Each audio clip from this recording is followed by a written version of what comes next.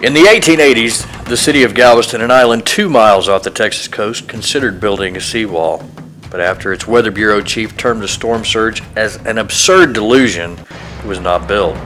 In 1900, Galveston was the third richest city in the U.S., the first Texas city to have telegraphs, telephones, electric-powered houses, streetlights, and trolleys. It had the only deep-water seaport west of the Mississippi. The 1900 storm hit with a 16-foot surge, smashing the houses along the seafront into a moving wall of debris 3 miles long and 2 stories high. By dawn, the waters had gone and set all the communications to the mainland. The living dig through the debris, searching for survivors. Over 6,000 lay dead in 90-degree heat and must be disposed of. Following the 1900 storm, the citizens approved the issue of bonds to finance a seawall and to raise the city behind it. 44-foot-long pilings were driven and topped with concrete to form the foundation. March 1903, concrete for the first section was poured, steam cranes taking the raw material to mixer and to site. It took 1 day to pour a section. A week later, the first 2 sections would be dry. A frame was set between them and concrete poured to connect them. It went on day and night, weather permitting, and was completed in July of 1904.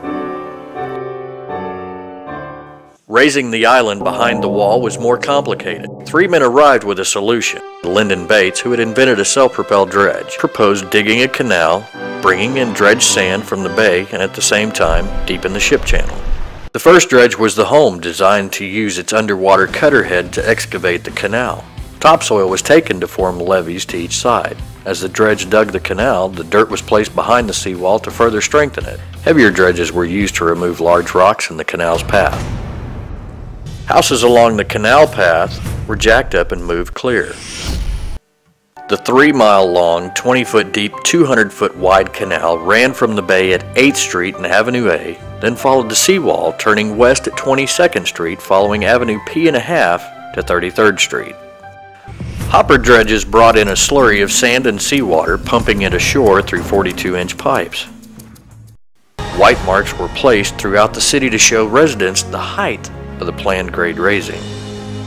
Thousands of buildings were raised on stilts, fences were elevated, and large buildings were raised using jack screws. The island was raised in 2 to 3 block sections. The city paid for lifting the infrastructure, and the residents paid for raising their own structures.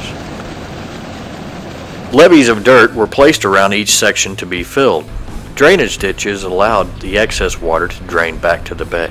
Streetcars continued running during the grade raising, their tracks raised prior to the filling. Plants were boxed and elevated.